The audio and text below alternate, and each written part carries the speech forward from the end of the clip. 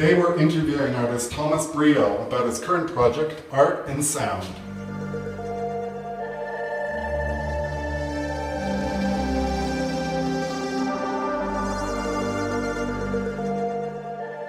Definitely, much like the action painters, I wanted to have, paint being part of the subject matter, part of the message, the energy that a thick brushstroke will invoke in the viewer.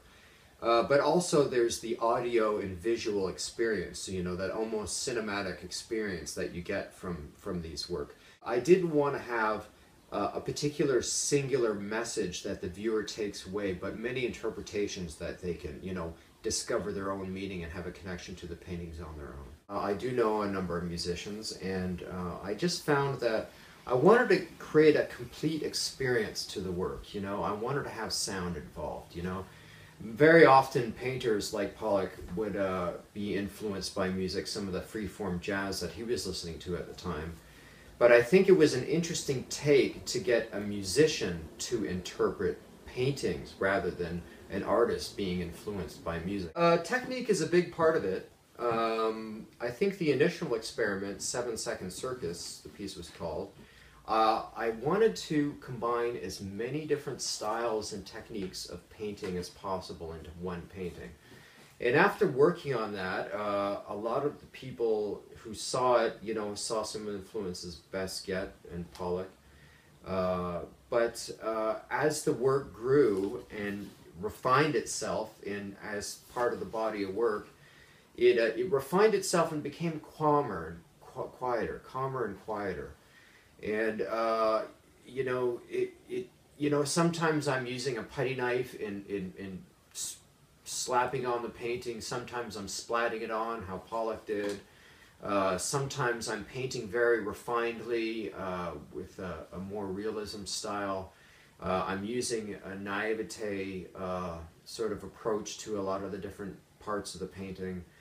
And I think all these combinations of style, you really see a mashup of styles in music, and I think I wanted to reflect that in the artwork.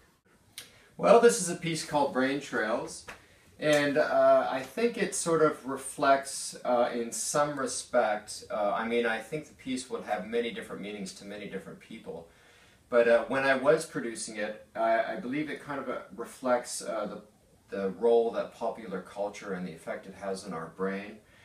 You have this woman's profile, and she's got makeup on, and she's sort of very done up, and of course you see these two TVs here, retro style TVs, and they sort of indicate that she's got in the back of her mind popular culture and watching TV and having all these messages brought into her, and sort of the scramble that sort of creates in her brain. And I think this piece, to me anyways, sort of reflects how people are so affected by popular culture. They're always wanting to be looking good and feeling good, and everything in popular culture really focuses on that. Well, this is a piece called Clear Conscience, and I think a large part of the work is the combination of styles. We have looseness, we have tightness. As you can see here, there's some realism, which is often the focal point in the work.